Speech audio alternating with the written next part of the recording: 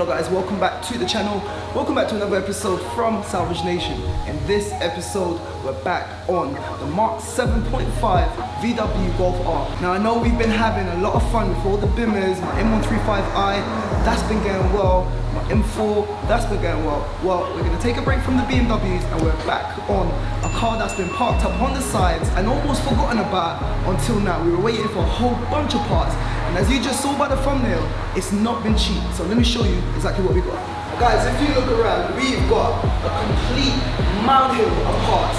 And trust me, we've spent over $3.5 grand on all of these parts directly from the dealership. And then behind me, we went ahead and spent another 500 quid on a bunch of parts from the breakers because we couldn't get these in from the dealership in time.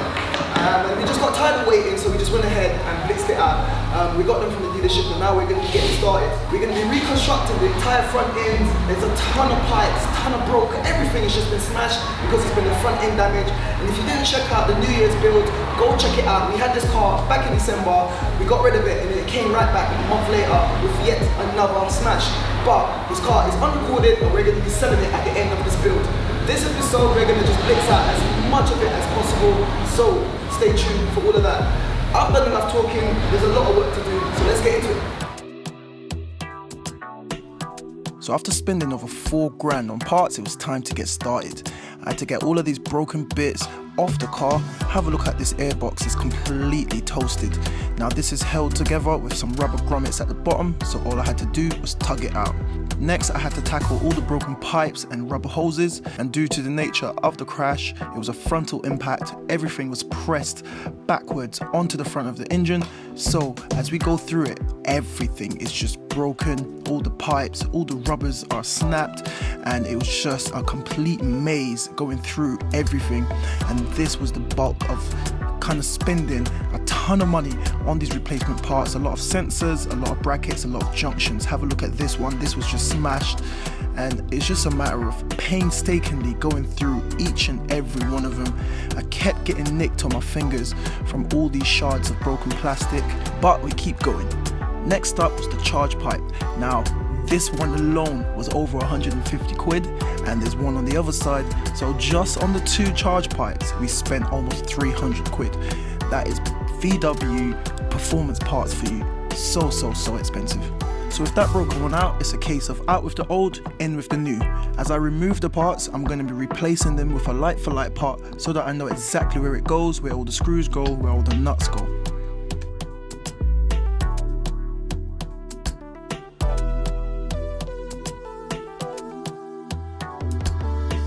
After a quick review, it was in with the new charge pipe. Even putting it back in was a little bit of a task. We had some broken nuts that were left in place from the previous one. With those out, it freed up the space to get the new one into place. It was a little bit tricky, but there's nothing that we can't handle, and just like that, this is the new pipe that's on the car. With that done, it was time to turn my attention to the other side and the second charge pipe in question. As you can see, that is completely smashed as well. So just like I did with the previous one, it's out with the old and in with the new.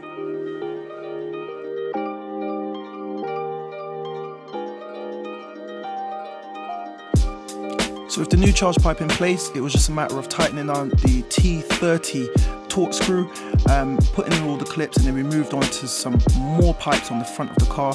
Now this junction was 200 quid, believe it or not, it's still very expensive. At this point I got Akil to give me a hand so I can get you guys a bit closer to all the action, and we are just continuing to replace all the broken rubber hoses, rubber pipes and junctions. This is proper puzzle.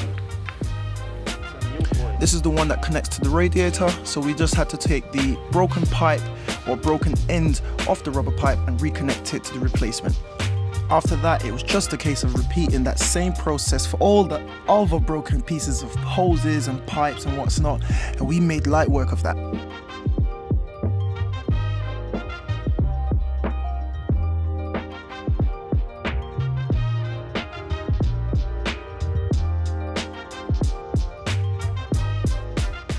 Alright, so guys, have a look.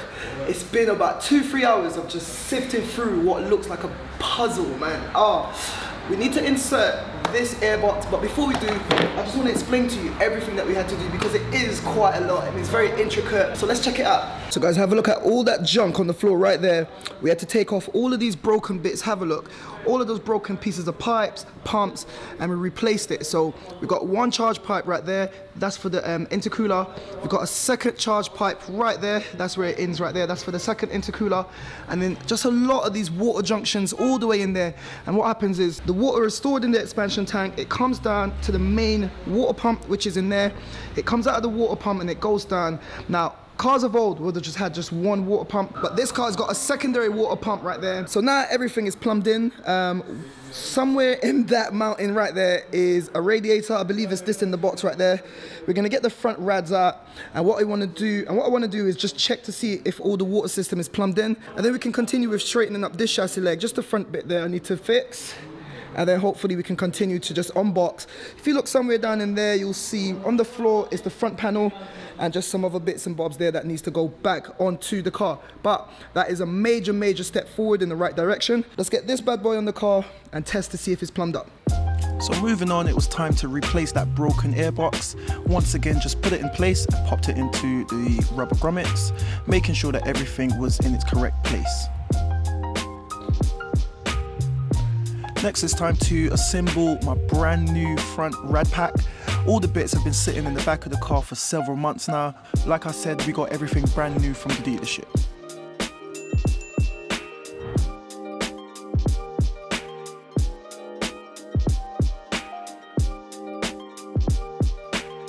So I had to connect the intercooler to the front water rad, and everything was going good until I opened up this box and this happened.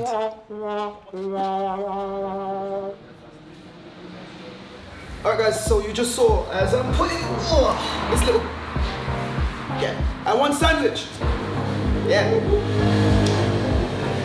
Sorry about that guys, lunchtime. Anyway, as I'm putting together this little rad pack, as you can see, everything is nice and new. I've got the intercooler followed by the water rad, and I was looking, I did order everything, and I was looking around in the boot, looking around everywhere for the AC rad, and it looks like they've sent me out the wrong radiator. If you look, I can see it, I don't know if you can see it in the camera, but there's these two little rads on either side of the car. They're fine on my part. They're completely fine, so we don't need this. So they've sent out the wrong rads. I've just called TPS, they're gonna be sending out a new one. The saving grace is that fits onto the front, so I can do that later. For now, let's get this bad boy onto the car and continue to check to see if it's all plumbed up.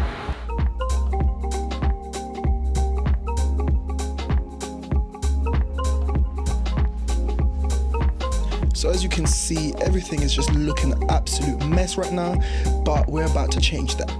In comes the front slam panel, and I just need to get some old brackets and screws from the old broken one. This is why guys, you never throw away your old broken parts until the build is complete. You never know when you're gonna need screws, brackets, clips or connectors.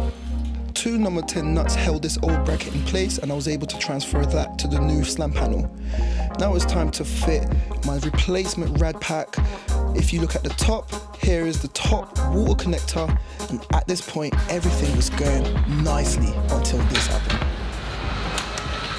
Oh my god, oh my god. And just like that, so frustrating. I went ahead to change this part because this bit had snapped off, and clipping it into place, this bit is snapped off again. Come on. Guys, this is so frustrating. You just saw just now, literally just fitting it on, and then these things are so flimsy. The original one is snapped, the replacement one that we bought is snapped, so now I've got to go out and get another replacement one. So it defeats the purpose of today. It is now just gone 3 o'clock in the afternoon. By the time we call up the dealership or try to find one online, it's not going to come today, so we're going to have to pack up everything now.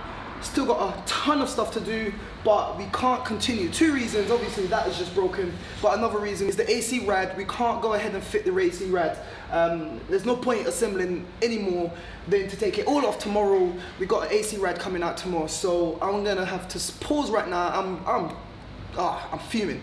So I'm going to pause right now, go out, you know, crack on with something else, and then I'll see you guys tomorrow. Alright guys, so it's the next morning here, and if you remember yesterday, listen, I was so frustrated. This is the first time I feel on camera that I got a little bit frustrated where I couldn't just keep it moving. But anyway, I went home, I had a good night's sleep, and I'm back today. If you remember, we were putting together the rad pack, and TPS, they actually sent me out the incorrect rad pack. I called him up yesterday, I've been trying to order it in. They're saying it's going to take a week, 2 weeks, it's got to come from Germany, too much. I can't wait like that. I want to get this car done, get it out of here. So I called one of my other suppliers, and in this box, have a look.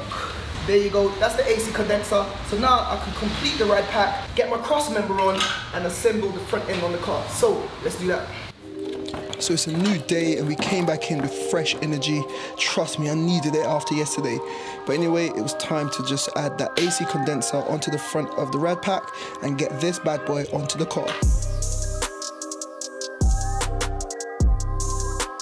So on most VW and Audi cars, the front rad pack is held in together with a giant clip into the front slam panel.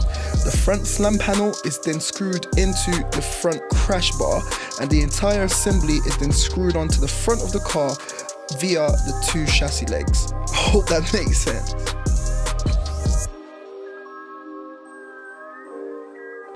So with all of that assembled, I simply had to lift it in place, line up the bolt holes, and use 4 number 16 bolts just to secure everything down.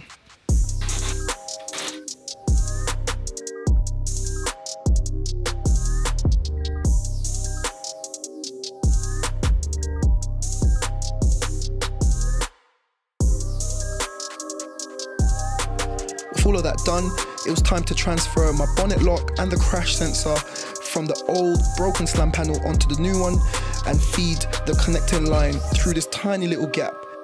With that done, I simply had to connect the AC pipes from the AC pump onto the AC radiator, which I had just fitted, and that was it.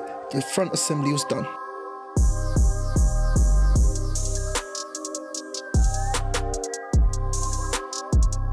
Right, so on with the front end assembly.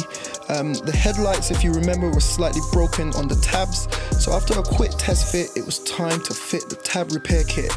It was pretty simple, and I picked up each tab repair kit for about 40 quid from TPS, which is my local VW and Audi dealership.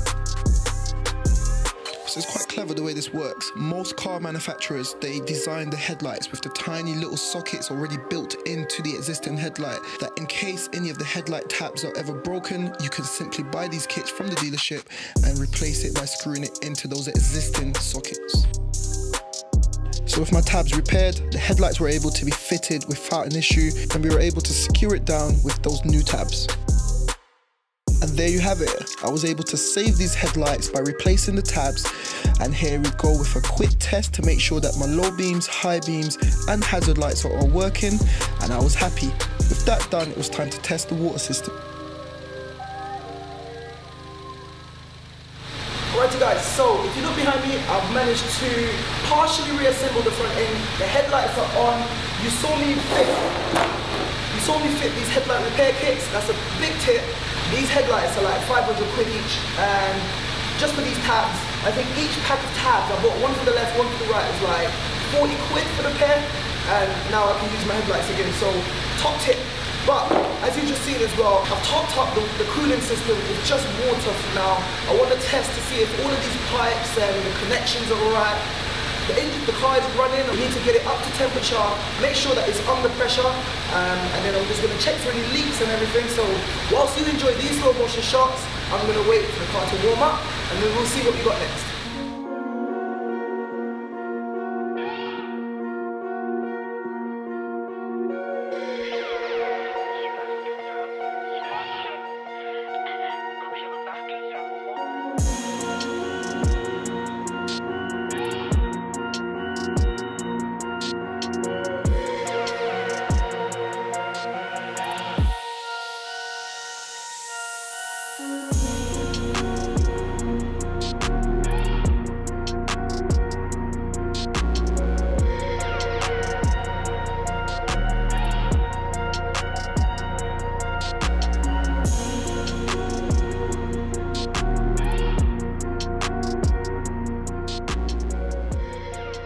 Alrighty guys, so I hope you enjoyed those slow motion shots. We managed to do so much work in this episode. I hope you enjoyed it. I just want to point out a few things. I went ahead and I left the car running for about 40 minutes. I know it's safe because there's enough water in the system. However, it is leaking, and I showed it to you right at the top. If you remember yesterday, I was so annoyed. I accidentally broke that pipe right at the top. There's a little nipple on that pipe. It's like the return pipe back to the top of the engine, and it goes back in. It's needed to close the loop of the cooling system, and it connects to this little holes right here. That's the only place that is leaking because I loosely put a screw into the hole so that the water is not shooting everywhere, but it can still relieve the pressure. Now, we've got that coming in the post, so we have to wait for that. We're waiting for a bonnet, and then after that, we can continue with the final assembly, prep for paint, spray this car, and this car is gonna be done once again. And we're gonna do all of that in the next episode. But for today, we managed, I'm very happy, I've checked it over, my cooling system is secure, all those pipes, the broken charge pipes, everything that was broken has been replaced. We used all OEM original Audi parts. Like I said, the parts, like the title says, man, rebuilding a Mark 7.5 Golf R is not cheap. We spent over 4K already on parts, 3.5 at the dealership plus another 500 at the scrapyard, and we still need more parts. And now I have to go buy that hose once again. So guys, go on over to shopsalvagenation.com, support your boy, buy some merch, and make sure you subscribe to the channel. The majority of my views come from people who are not subscribed. And if you want to see how we get on with this build or any of my other builds, make sure your bells are on, and that way you get a notification every time I post. Trust me, I'm going to be upping my content. I hope you've enjoyed the more cinematic style of shooting. Let me know what you think. I'm just experimenting with everything at the moment. But this is where we're going to leave this episode. The Golf R is almost done, and we made major steps in this episode. So guys, like I always say, keep it moving, and I'll see you in the next one. Guys, thank you for watching. Click here to see what YouTube thinks you should watch. Click here to watch one of my previous episodes. And like it said there, don't forget to like, comment, share, and subscribe. We out.